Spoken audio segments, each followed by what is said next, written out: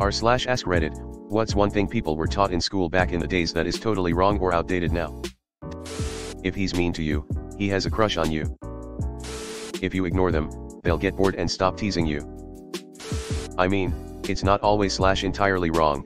A lot of guys probably do a crush on girls they are mean to, but should never have been promoted or defended. Encouraging boys to be abusive, and telling girls it's okay is the problem. The fucking food pyramid. I only learned in the last few years, in my 30s now, that it's a load of shit. Your research paid for by the companies who make / provide the kinds of food that coincidentally sit at the base of the pyramid. Nobody needs to drink that much milk or consume so much bread. Yeah, but while it lasted, it was kind of cool to eat pizza, pasta, and garlic bread every day in the name of a healthy diet. Even as a kid in the 90s, I thought 5 to 11 servings of carbs was absolutely wild. In 3rd grade we were taught square dancing all year. I can still do it, but have never used it in the 50 years since. We did it as part of PE. It does teach some coordination skills, I guess, and memory skills. Square dancing was promoted by Henry Ford to keep white kids from learning jazz and swing dancing BC. They were black music / dancing and thus evil. Henry Ford was a literal Nazi. So yeah. The different taste zones on the tongue.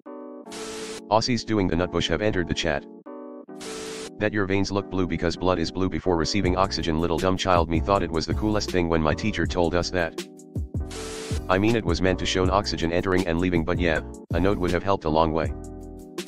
You want just have a calculator in your pocket at all times. Imo, if they just said something like math is really important because it teaches you how to reason with logic, then so be it. Don't have to trick kids by saying stuff like the calculator in pocket thing. I had a teacher say this in 2013 when we indeed already had calculators in our pockets. Dare. It was a huge failure, but we kept pouring money into it. They should have gone with our take on it, may have been more effective. Drugs are really expensive. I was in high school in the late 2010s. My French textbook was old enough that my mom could have used it. They still used francs and talked about email like it was some crazy new invention. The youth slang was laughable. I remember about 20 years before that learning that the French had an early version of the internet. You had to buy a special device and it had things like train schedules and weather. All text, of course. At least my teacher told us that those are regions where certain taste buds have higher concentration / numbers, as we clearly can taste different things at the same part of the tongue. Pluto has been deplaned. I've taught my kids to recite the planets as Mercury, Venus, Earth, Mars, Jupiter, Saturn, Uranus, Neptune, and sometimes Pluto. Some of our maps still had 2 Germanys. In 2001. In fucking Germany. And GT, in fucking Germany. I'm from Russia. And we were taught to always listen to those who are older, not to stand out from the crowd and not to take the initiative. Trying to be like everyone else. It's horrible and destructive to life. The Japanese say, hammer down the nail that sticks out. Ah yeah, that explains a lot. That college was the only path to a happy life. Yup, and, study what makes you happy. Just having a degree in any subject will get you a lifelong job because they'll respect your thirst for knowledge. I get free narcotics from strangers on the street corners and in Halloween candy. You can now make more money at a McDonald's than working in a school.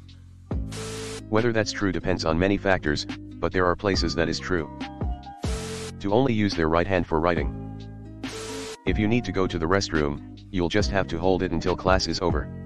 I've read at least a couple of stories right here on Reddit from folks who suffered urinary tract infections and even kidney damage because of that BS.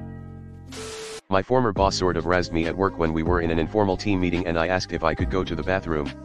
I was literally about to shit myself otherwise. Schools shouldn't condition kids for this. Columbus discovered America while trying to prove the world was round. He actually landed in the Bahamas. There were already people there, he didn't discover shit. Also, everyone already knew the world was round. Pyramid scheme. Christopher Columbus discovered the Americas. He wasn't even the first European to visit the Americas. Glass is a liquid. You can tell by looking at glass from old buildings, 300 plus years, and see how they are thicker at the bottom of the pane than the top. Yeah, it's fully BS, the windows were designed that way.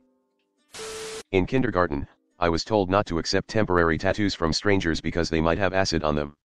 A, never in my life have I seen some random person handing out temporary tattoos to kids on the street.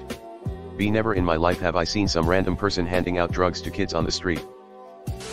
Yup, turns out that putting a wider bit at the bottom makes it more stable. What a shock. Elementary school in the 80s. I distinctly remember being taught that the US warned Japanese citizens before the bombings of Hiroshima and Nagasaki and that almost no one died. The first part is accurate. They didn't name the cities, but leaflets were absolutely dropped warning citizens to flee cities. George Washington never cut down no cherry tree. That you needed 8 pieces of bread and 4 glasses of milk every single day in order to be healthy. The hold that the agricultural industry had on early childhood education in the US is actually cartoonishly insane.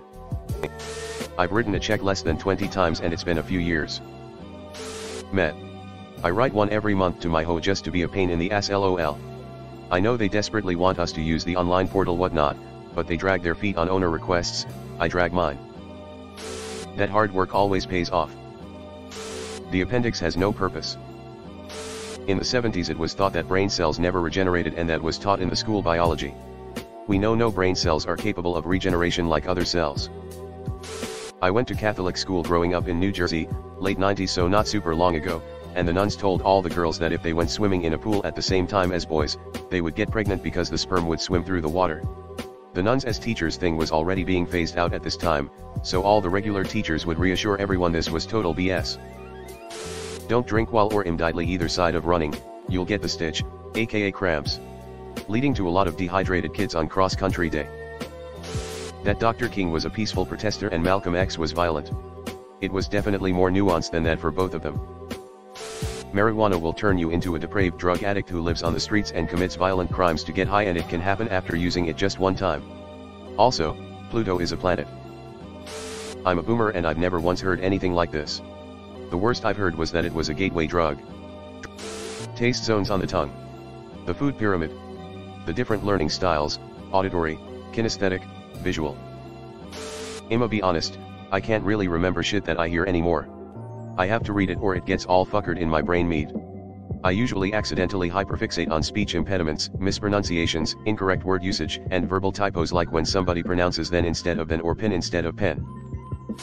Apparently, cursive. That Europeans colonizing the Americas was a mostly peaceful process of settling empty land.